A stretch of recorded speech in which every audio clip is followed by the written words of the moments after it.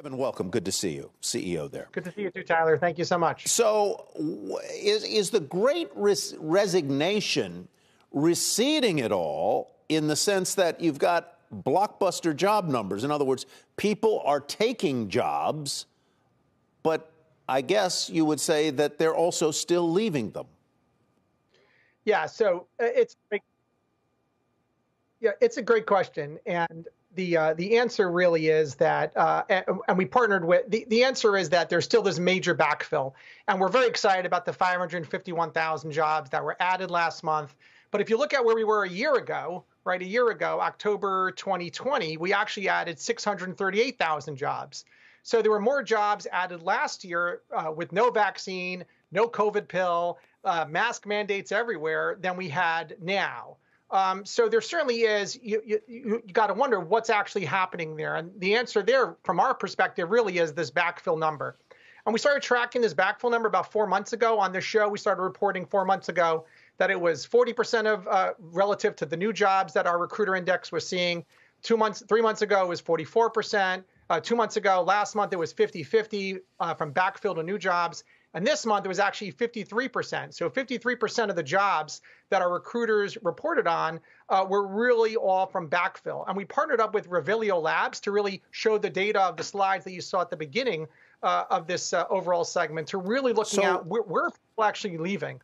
Let me just jump in, if I might, and make sure I'm understanding what you mean by backfill, number one, and that seems to suggest to me that you think the job market isn't as healthy as that big headline number would suggest. I assume you mean that backfill are positions that had been cut during the recession and have now been refilled, or what? Explain. No, excellent. So a backfill is if I am trying to hire 10 people for the company and 2 people quit, right? I got to backfill those roles. And maybe backfill is a bad term. We got to change that term. But a backfill is an open role that's already existed. So when someone leaves, if someone resigns a company and they're backfilling that role, that's what we call a backfill role, as opposed to a new job, a brand new job. I see. So if so many of the jobs that are being registered are backfill, then that suggests, doesn't it, that A, you've got two things going on at once. You've got people leaving. If it's 50% now, you're backfilling half of those jobs are people who've left, and the other half may be new jobs, right? So it's not as good a number as I think. It's not as good a number as we would want to see. Let's make that a better statement. And we started to look at, and let's actually break down the number for a second.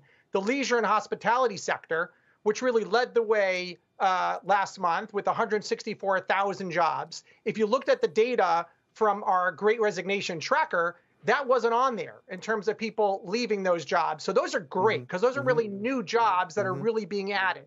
And we really believe that that's really the key to really getting the workforce back, are those leisure, hospitality, the in-person jobs. But actually, if you look at the numbers last year in October 2020, 271,000 jobs were added in the leisure and hospitality sector.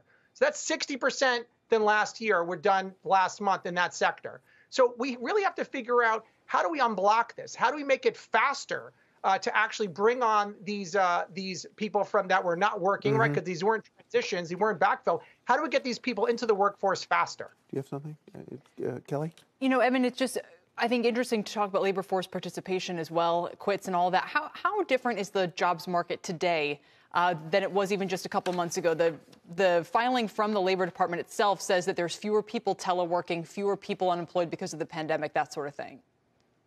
Yeah, so let's look at what our recruiters are saying. They actually reported that the workloads were the highest that they've been in months. So they're really at very, very high levels.